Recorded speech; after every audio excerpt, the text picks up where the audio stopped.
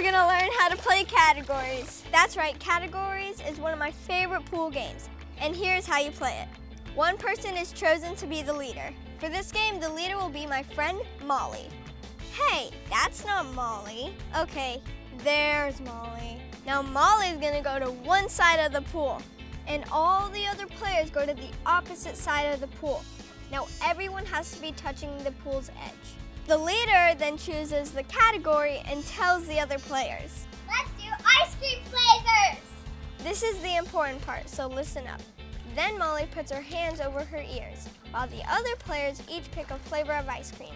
They need to use soft voices so Molly doesn't hear them. Molly, keep those hands over your ears.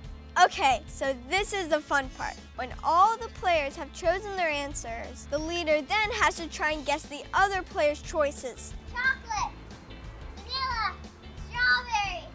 When they guess the flavor right, that player races to the other side of the pool, while the leader races to the player's side of the pool. If the leader touches the pool's edge first, well, they win and get to keep being the leader. But if the player wins the race, they become the new leader. And so that's how you play categories. So go play, and remember, have fun.